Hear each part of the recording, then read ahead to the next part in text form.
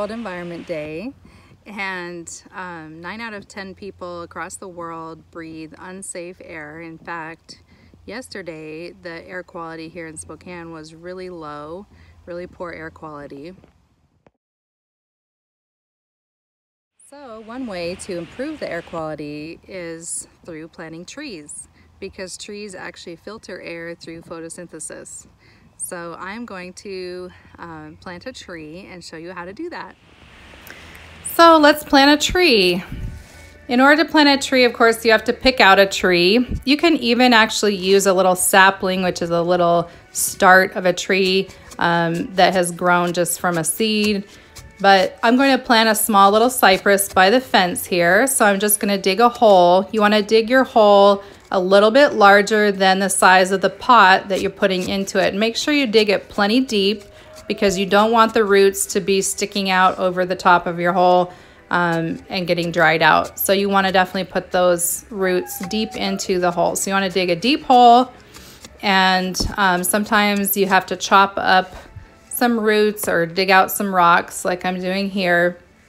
And this is just a small spade. You don't need a huge shovel if you're planting a small tree. Now, if you're planting a bigger tree, you'll need a bigger shovel because you need to have a bigger hole. So there's my hole. The soil is nice and rich. You can tell that it's kind of rich from the color of the soil. The soil is dark, which means it's rich. And I'm putting water in the bottom of the hole because you definitely want to put that tree into a water-based hole and not just a dry hole.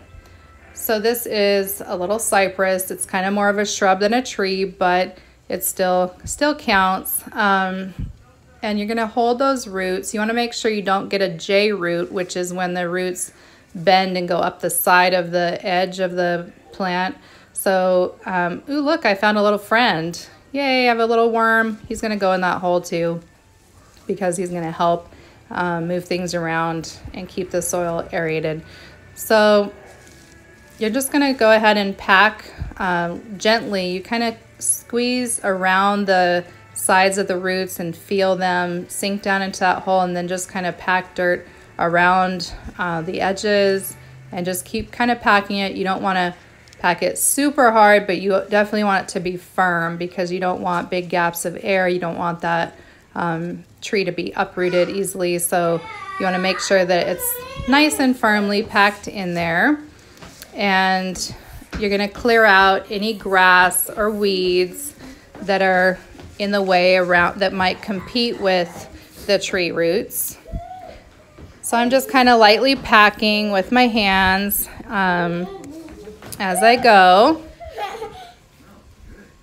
And then I'm going to make a little, with my fingers, I'm just making a little trough kind of around the tree, and that's going to be for pouring water into it. So I'm going to pour some more water into the top area so that the top roots and the bottom roots both get a good little drink.